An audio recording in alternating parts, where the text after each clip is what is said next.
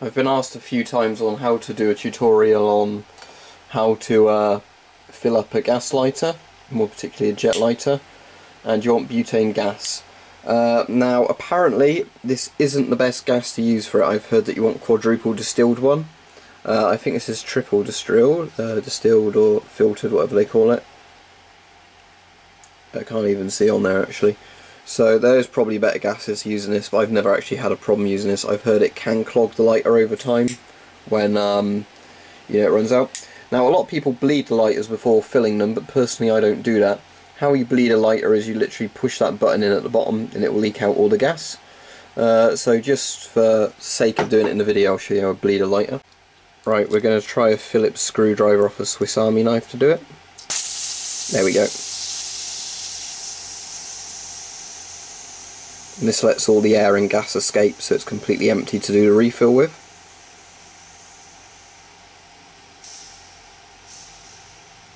I think that sounds pretty empty. If there's anything left in there, it's pretty much nothing. So now what we're going to do is we are going to, how I do it anyway, is I give this a shake first, because apparently using inert gas, as they call it, doesn't work as well. Then we're going to put the lighter upside down. Then I'm not going to use a nozzle adapter, because I find brute forcing it this way works the best actually. So what we're going to do is get this like that. I hope I'm not blocking the camera. Good, I'm not. And we just literally push down as hard as we can. Might get a bit of spurting out the side. This should be filling it. If you have a see-through lighter, it's much easier to tell as you're going if you're filling it up.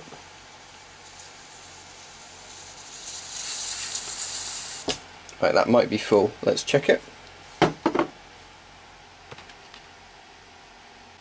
Yeah, and you can see now that I've completely filled the lighter up. So, although there might be a bit of butane gas around, let's try it and see what happens.